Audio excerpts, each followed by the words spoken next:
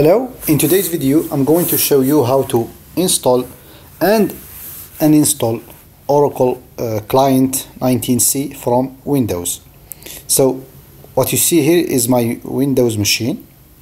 I'm going to first install the Oracle Client 19C on it and then show you how to remove it if you want to. So this is the download page from the Oracle website. And this is where you can download the Oracle Client 19C. The exact version that I'm going to be downloading is 19.3. You either download the 64-bit version or the 32-bit version. And in each case, you have two packages. You can install the Client Home package or the client package. In a previous video I have showed you how to install the Client Home package, which is a simpler client installer, and in this video I'm going to show you how to install this one, the Client one. For me, I'm going to download the 32-bit version. In fact, I have already did download it, but you can also download the 64-bit version if you want to. Okay, let's go and extract this package.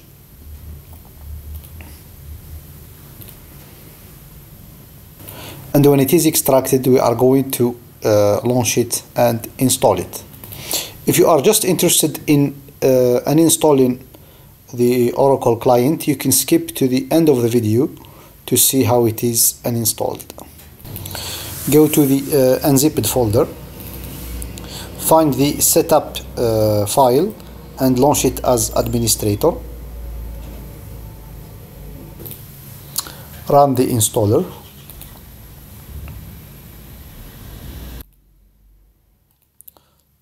On the first page, you will be asked to select the installation type. You have administrator, type, runtime, instant client and custom. We will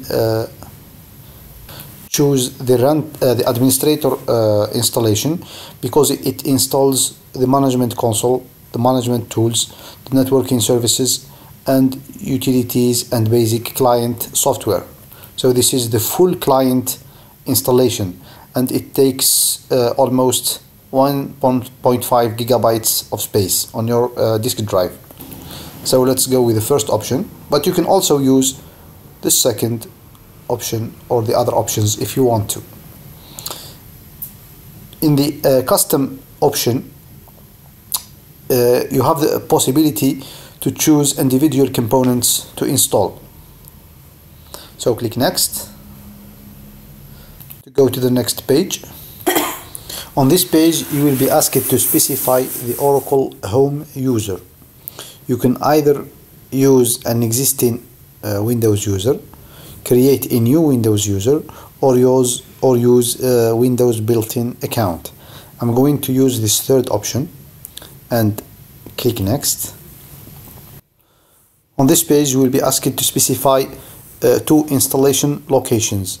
One is the Oracle base and the other is the Oracle Home. For the Oracle base, I'm going to remove administrator from it and make it as app client in the C partition.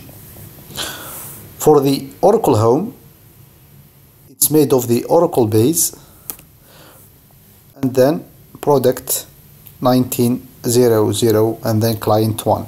I'm going to remove client 1. I just keep client.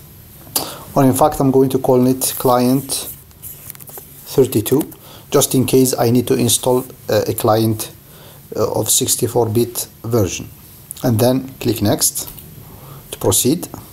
On this step, the installer is going to perform some prerequisite check and then give you a summary of the installation. So let's wait a little bit until the check finishes. So now the installer gives you a summary of the installation. So this is what we have chosen.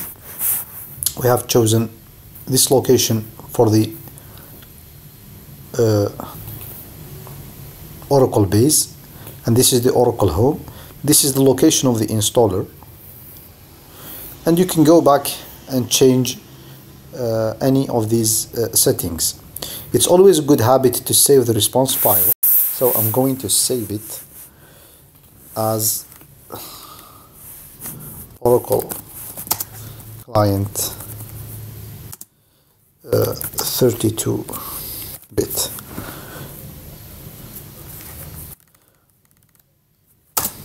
(19C) 32-bit. Then save the file and then click install to start the installation of the Oracle client 19C. It's going to take a few minutes. I'm going to pause the video and resume it when the installation finishes. During the installation, you will be prompted by the Windows Defender to allow the installer and to allow Java to access the network. Just click allow access to grant this permission and let the installation continue. When the installation finishes, you will see this little message: the installation of Oracle client was successful. Close it, and now the Oracle client has been installed successfully on your machine. If you want to view what was installed, you can go to the start menu, scroll down until you see Oracle client, which is here, and this is the components that were installed with this client. For example, we have the Net Configuration Assistant, we have the Net Manager, we have the SQL Plus, the Universal Installer, and etc. etc. Now let's see how to remove the Oracle client. If you want to remove the Oracle client, go to the location where it has been installed.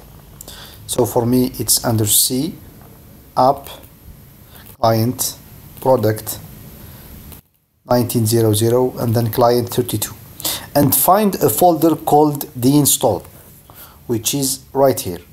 Open it, copy this location, and open the command prompt as administrator. Okay, so you should see here administrator command prompt. Paste that location that you have copied. Not sure if I copied it. Okay, and then run this file called deinstall, not the bat file, this file deinstall. Okay, so for backslash deinstall, not the bat file, and then hit enter. And when you hit enter, it's going to take you through some steps that will allow you to deinstall the Oracle client.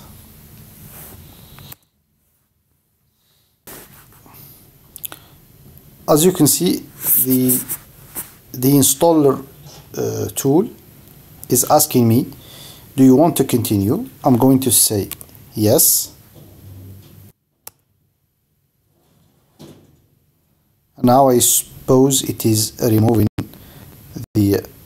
all the components of the Oracle client. As you can see, files are starting to disappear from the this location where Oracle has been installed.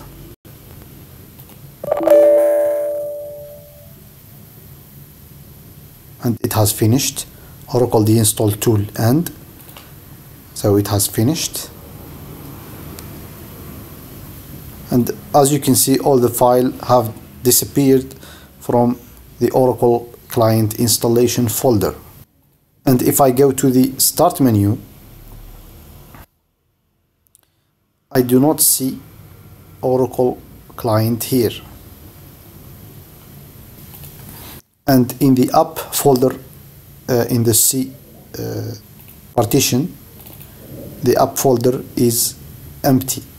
So as you can see, it is very simple to remove the Oracle client. Just run the deinstall file and confirm that you want to deinstall Oracle client, and it's going to remove everything. Clean installation. That's it, guys. I hope this video has been helpful for you, and thank you for watching.